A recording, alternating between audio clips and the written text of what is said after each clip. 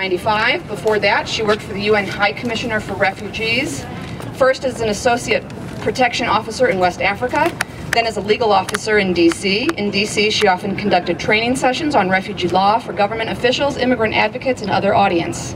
She continues to take on occasional projects for the UN High Commissioner for Refugees, and during the summer of 2000, she worked with her father for the War-Torn Societies Project International in Croatia. They interviewed a range of Croatians and expats working in Croatia to determine if the climate was right for the project's help in post-conflict reconstruction in that country.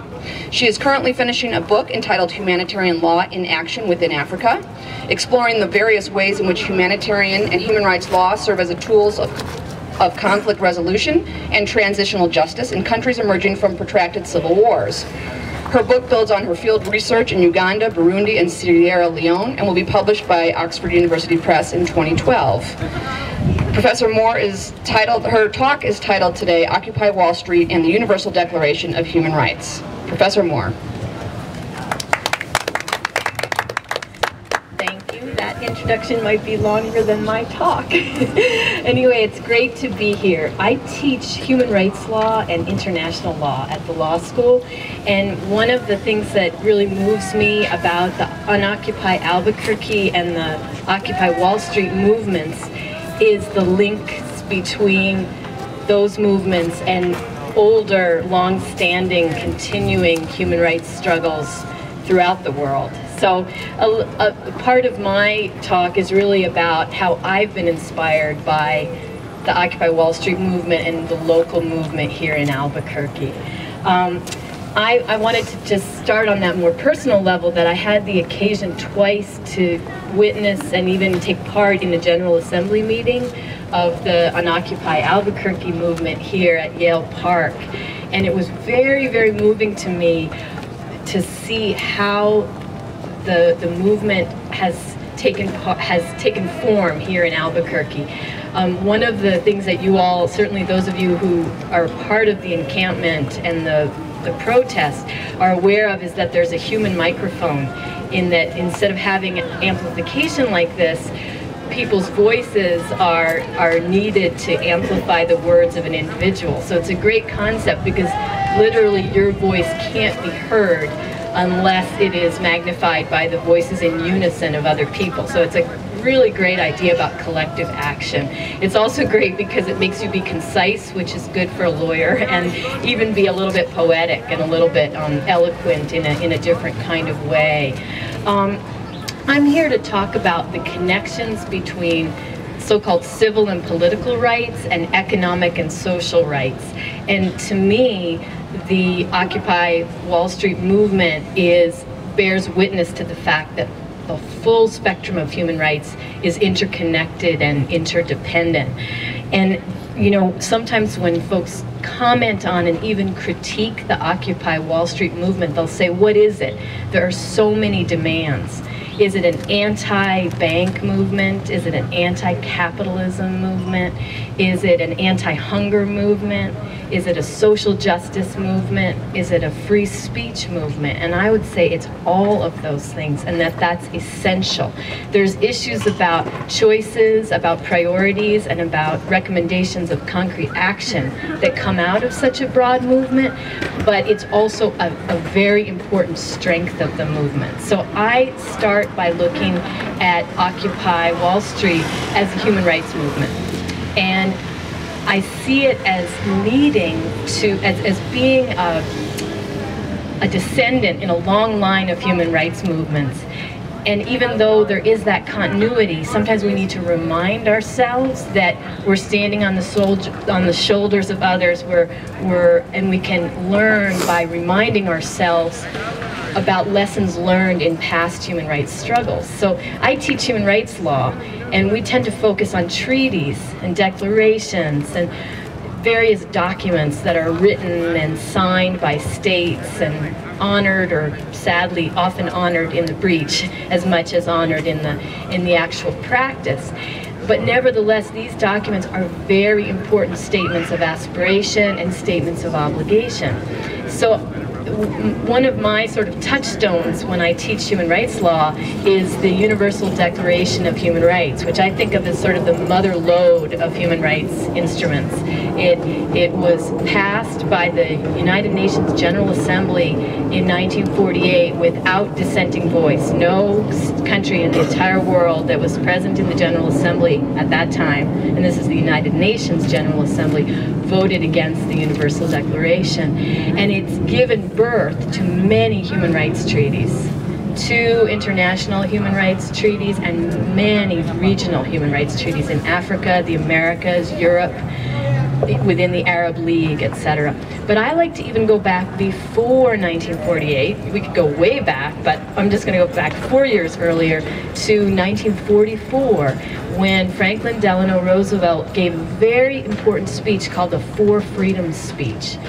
And it was so simple. In fact, Norman Rockwell did some famous paintings that have been turned into plates and all kinds of sort of kitschy stuff, but it was very, very all-American, the idea of the 4 freedoms. And the 4 freedoms were the freedom of speech, the freedom of religion, the freedom from want, and the freedom from fear. So it was the idea that political rights, free expression, the right to practice your religion, not just believe in a certain view of how we all got here, but practice it as well. That those positive rights, the right to do things, to scream and yell within bounds, to express yourself, to participate, those are rights that are important to our democracy. But also rights that have to do with survival. Freedom from want, the ability to feed your children, the ability to find housing, employment, generate income, participate meaningfully in creating a society where people can have their basic needs met. That was also fundamental freedom. And then the freedom from fear, the freedom that involves protections from political repression, but other forms of repression as well. All of these freedoms were seen as core. And so that really simple speech that FDR gave was really one of the underpinnings of the other Roosevelt, Eleanor, having a lot to do with drafting the Universal Declaration, a lot to do with creating the United Nations, and a lot to do with drafting many treaties that have tried to go further in obligating states not to repress their citizens and residents in various ways. So, you know, without going into like specific articles and provisions of the Universal Declaration, what's remarkable about it is that it has very specific rights. So it has the right to freedom from torture. It has the right to basic personhood under the law. It has the right to due process, freedom of speech, freedom of religion. But it also has the right to education, the right to enough food to sustain life, the right to Social Security, the right to a decent standard of living. So it has that whole spectrum. And so for me, what is useful about the Universal Declaration of Human Rights is that it remains a great testament to the idea that we need to work on free expression rights at the same time that we need to work on social justice rights. And I think that the Occupy Wall Street movement is many things to many people, but to me, its insistence on free expression rights as a way of calling for social change is just completely essential and needs to be respected and strengthened and focused upon. I think there's other folks that are no longer with us that would seize on not all aspects of the Occupy Wall Street movement, but certainly these fundamental ones that I'm focusing on. And two would be Martin Luther King Jr. and Dorothy Day. You know, we focus on Martin Luther King. Again, many people take many pieces of strength from his work and his life and his vision. But one aspect of what he did that is with us is fighting for equality under the law for African Americans and for all residents of the United States. But he was always fighting for social justice at the same time. And in fact, some of the main struggles he took part in individual cities had to do with bus boycotts and had to do with employment rights and had to do with the connections between equality, employment, and dignity. So that connection between political rights and social rights was very, very key for him.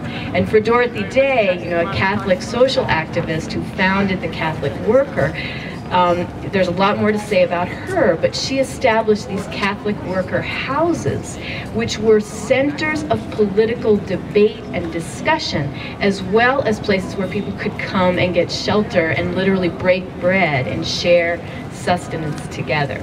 So I think I'm going to end there and just say that that international law, human rights law, weak as it is its weakness is also its strength. It asks for more than we have. It asks for transformation of our political systems and our social systems and our economic systems. And Occupy Wall Street and Occupy Albuquerque are important manifestations of that ongoing struggle. So thank you very much. Thank you.